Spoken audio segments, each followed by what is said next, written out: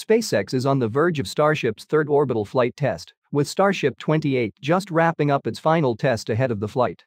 Preparations for Super Heavy Booster-10's testing campaign are underway, hinting at a potential early 2024 launch. Join us as we delve deep into the latest Starship updates. Starship-28, which was rolled to the launch site on December 14, recently completed 2 engine tests as part of the preparations for the upcoming integrated flight test. After testing its forward and aft flaps, the ship got ready to test its 6 powerful Raptor engines. Propellant loading into Ship-28 for the spin prime test began during the morning hours of December 16. The oxygen tank was completely filled in an hour. The engines eventually started venting, signaling that engine chill had started. Finally, the spin prime test was conducted, where the engine's oxygen turbopump was spun up to operating speeds and liquid oxygen flowed through it, effectively ensuring that the pump worked as expected. The number of engines that took part in the test was unknown. Most likely, all 6 engines were involved. 4 days later, on December 20, Ship-28 underwent a static fire test. The test, which involved firing all 6 Raptors of the ship while it was being held firmly on the test stand, was carried out to ensure the plumbing, valves, ignition systems, and engines were operating as intended before an actual launch. In this top view, you can see the engine plume direction changing when the 3 outer vacuum engines of the ship were ignited 2 seconds after the inner 3. After the test on Wednesday, SpaceX posted on X that Flight 3 Starship had successfully completed its full-duration static fire. Now that the full-duration test is concluded, it is safe to say that Ship-28 is ready for the third integrated flight test. A couple of hours after the static fire test, the payload bay door of Ship-28 was tested to ensure it was opening and closing as intended. The payload bay is specially designed to deploy Starlink satellites into orbit. However, Ship-28 won't be carrying any payload on its mission. The orbital launch pad, which sustained minor damage during the second integrated flight test, recently underwent several repairs and tests. Teams fixed the launch mount infrastructure and swapped out the 20 booster hold-down clamps. They also removed the back panel of the booster quick disconnect and worked on the pipes and connections inside. The 2 hoses that deliver liquid methane and liquid oxygen to the booster were replaced with brand new ones. Later, the quick disconnect mechanism and the hood designed to protect it from the super heavy engine exhaust were tested. The Starship quick disconnect mechanism, which allows the flow of propellants, gases, electric power, and communication signals to the rocket's upper stage, also received repairs and upgrades. The mechanism was tested several times to verify its functionality. The Starship lifting and stacking arm, also known as chopsticks, has been tested lately after completing the repairs and upgrades. The orbital launch mount was purged with cryogenic fluids to ensure all the pipes, valves, and pumps delivering propellants to the launch pad were functioning as intended. After the launch pad and associated infrastructure were confirmed to be ready to host rocket testing, Super Heavy Booster-10 moved out of the Mega Bay and began its journey towards the launch site. After a nearly 2-hour-long journey on a self-propelled modular transporter with Christmas decorations, Booster-10 arrived at the launch site early Monday morning. The booster then moved towards the launch pad and took up position between the tower arms. The booster was later gently lifted and placed on the launch mount. 3 days later, on Thursday afternoon, propellant loading into the booster began for static fire testing. During a booster static fire, the methane tank is usually partially filled with liquid methane, and the oxygen tank is filled entirely with liquid oxygen. On Thursday, methane was loaded into the booster as planned. However, SpaceX faced an unspecified issue preventing liquid oxygen loading into the lower oxygen tank, prompting an immediate draining of both tanks. They made another static fire attempt on the next day, Friday, December 22. However, the test was called off even before loading propellant into the booster. Typically, during an aborted test or launch, the propellants are returned to storage tanks at the tank farm. But on Thursday, all the liquid oxygen was vented out, indicating a deviation from the norm. Clearly, something went wrong that prevented the recovery of liquid oxygen from being performed as usual. There is a decent chance that it has something to do with the recent upgrades made to the heat exchangers, pumps, valves, and plumbing on the oxygen side of the farm. The booster transport stand was moved to the launch pad after the test was called off Friday, suggesting Booster-10 was having some issues and SpaceX was going to remove the booster from the launch mount. But a few hours later, the transport stand returned to its parking spot, indicating that SpaceX had cancelled plans to lift the booster. The launch mount work platform was also taken to the launch site on Friday. This suggests that the launch mount might also be having issues. Overall, we don't have a clear idea of what the real mess is. Either the tank farm has difficulty pumping propellants into the booster, or the launch mount and booster have some problem that is preventing the loading of propellants into the booster. Let's hope SpaceX fixes whatever the issues are and resumes booster testing next week. Elon Musk previously stated that Starship Flight 3 hardware should be ready to fly before the end of this month. With Starship-28 successfully completing its crucial static fire test and preparing for Flight 3, coupled with Booster-10's imminent 33-engine static fire, Musk's foresight stands affirmed this time. Recently, during a presentation at the Brownsville Events Center, Starbase General Manager Catherine Leaders said that SpaceX is targeting the first quarter of 2024 for Starship's Flight 3. It took SpaceX 7 months to launch the Starship for the second time after the first launch failure in April. Now, just over a month after the partially successful second flight, they are almost ready to launch the Starship again.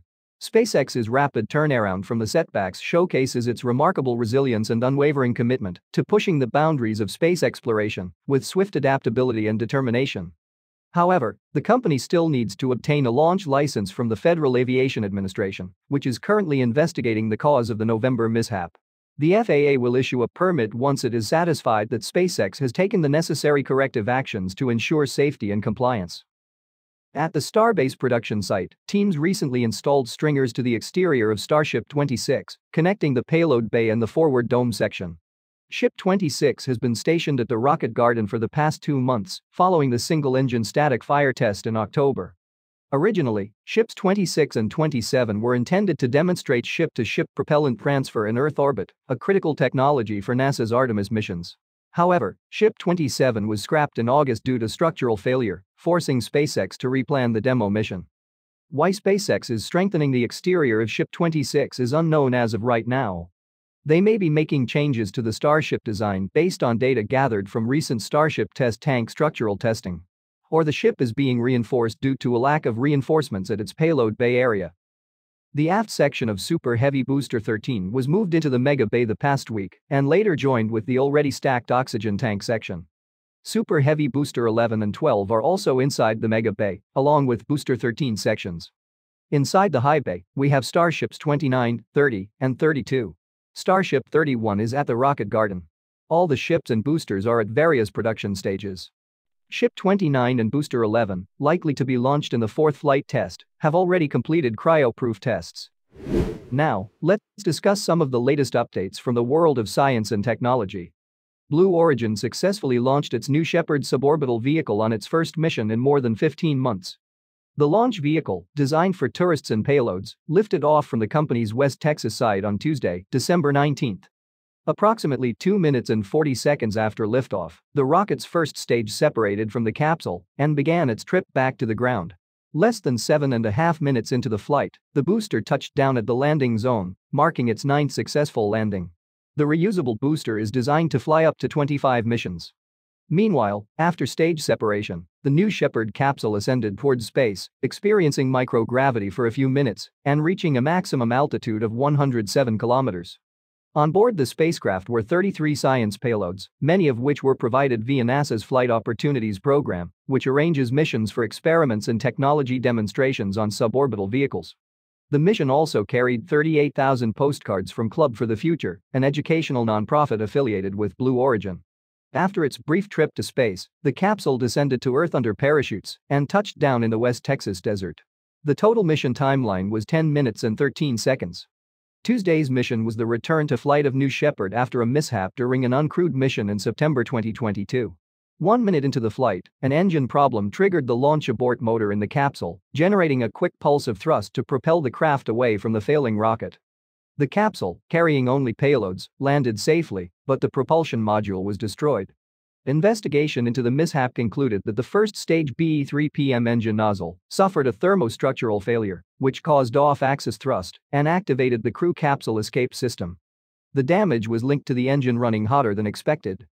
Blue Origin then implemented corrective actions, including design changes to the engine combustion chamber, nozzle, and operating parameters to prevent such failures in the future.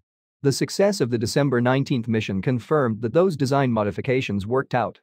During Tuesday's webcast, Blue Origin revealed that they plan to resume crewed New Shepard flight soon.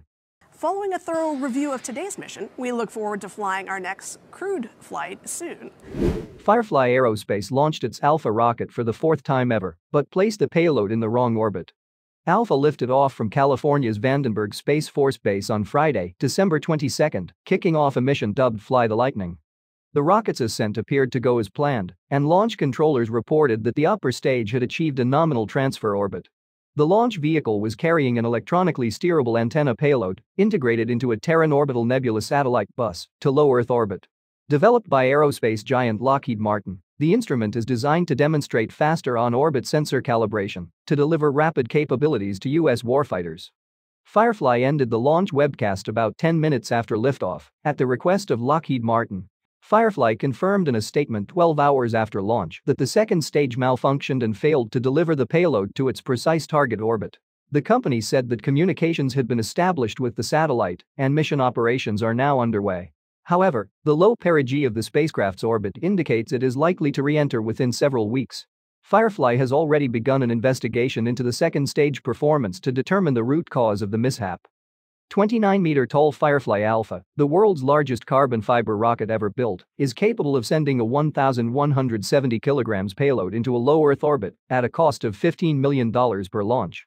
The rocket's first stage is outfitted with 4 Reaver-1 engines that run on RP-1 and liquid oxygen propellants. The engines work together to produce a total thrust of 736.1 kilonewtons and a specific impulse of 296 seconds. The second stage of the Alpha rocket is equipped with a single Lightning 1 engine, capable of delivering 70 kilonewtons of thrust. Fly the Lightning was the fourth orbital mission for the Alpha rocket. September saw the rocket's maiden successful flight following 2 unsuccessful attempts in 2021 and 2022. Firefly's next mission, Ilana 43, will launch 10 CubeSats for NASA as early as March next year. NASA's Ingenuity Mars helicopter has just completed its 69th flight on Mars, setting a new distance record in the process. On December 20, the 1.8-kilogram helicopter traveled a distance of 705 meters, surpassing its previous record of 704 meters, which was set in April last year. Flying at a velocity of 10 meters per second, the tiny Mars copter reached an altitude of 16 meters during the flight that lasted 135 seconds. NASA's Perseverance Rover and the Ingenuity helicopter landed together inside the Jezero crater in February 2021. The rover is hunting for signs of past Mars life and collecting samples for future return to Earth. Ingenuity is aiding those quests by doing scouting work for the Perseverance team. Notching 1,000 Mars days on the red planet, the rover recently completed its exploration of the ancient river delta that holds evidence of a lake that filled Jezero crater billions of years ago. To date, the robotic Mars explorer has collected a total of 23 samples, revealing the geologic history of Mars in the process. As planned, the rover has dropped 10 sample-filled tubes on the ground, where they await the arrival of the sample return mission to ferry them back to Earth for more robust scrutiny in the 2030s. The rover's trek next year will aim to fill the 15 sample tubes remaining on board. Perseverance's companion, Ingenuity, was intended to perform 5 flights on the Martian surface at altitudes ranging from 3 to 5 meters for up to 90 seconds each, covering nearly 300 meters at a time. The mission's flight log shows that Ingenuity has far exceeded its original goals since its maiden flight in April 2021 by completing 69 flights, traveling 16.7 kilometers, and reaching heights of up to 24 meters. Ingenuity's remarkable achievement showcases the tiny helicopter's immense capabilities and demonstrates aerial exploration is possible on Mars despite its thin atmosphere. Thank you for tuning in for the latest science news and Starship updates. If you enjoyed this video, please hit the like button, leave a comment, and share it with your friends. Also, don't forget to subscribe to the channel and turn on notifications so you never miss an episode.